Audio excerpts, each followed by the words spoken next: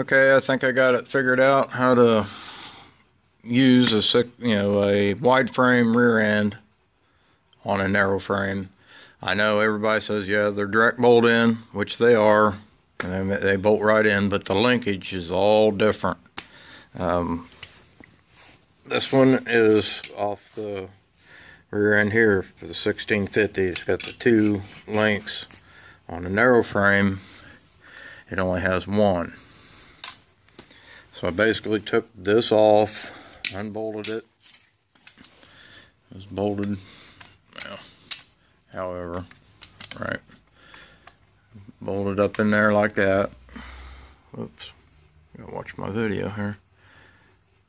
So I took that off, took this one off the other tractor, and again, direct bolt on. Don't know if it'll work until I get the frame back on. I did change the felder, put a genuine cadet felder on it.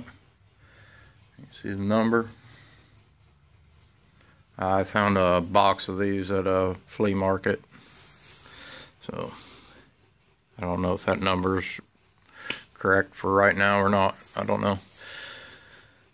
The brake linkage, this is the one off of the wide frame. Here's the narrow frame, so you need to swap out the linkage for the brake.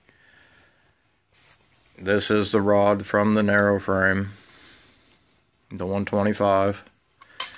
So the linkage and the bracket is from the 125's rear end and the brake rod.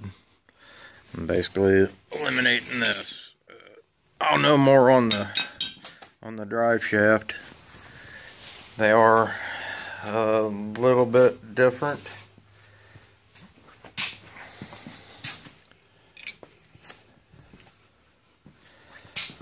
And I'll know more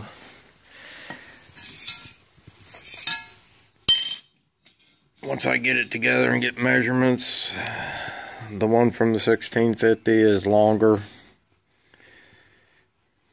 And this is the weld-on style, like the early, well, like the narrow frames, with this small turn down end where this just caps over and welds on. But the bushing in this one is for the 120 or for the 1650. So if I have to shorten or make a new one, I thought about just making a new axle or new drive shaft. Yeah, I got that around the wrong way around, but still, it's still turned for it. So yeah, it goes in like yay. So I'm looking for a fan too. So once I get it together, get the engine in, I'll know more on the drive shaft. They have the oils from changing the filter. I did fill it up with fresh oil and whatnot, but the hydraulics, I capped them off. I'm not going to use them because I have the hydro unit for my 125. I'm going to keep it correct. So, you know, and I have all the linkage and I have everything for that, the cylinder and all.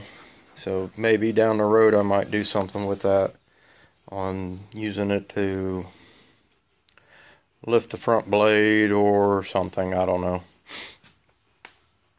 I thought about running hydro lines out the back so I can use it to power a secondary pump for a log splitter, you know. So I could just pull up to the log splitter, hook up, and split wood with it. So that's later on. But well, I'll start getting this back together and see if the linkages line up with all this stuff. All right, see you guys.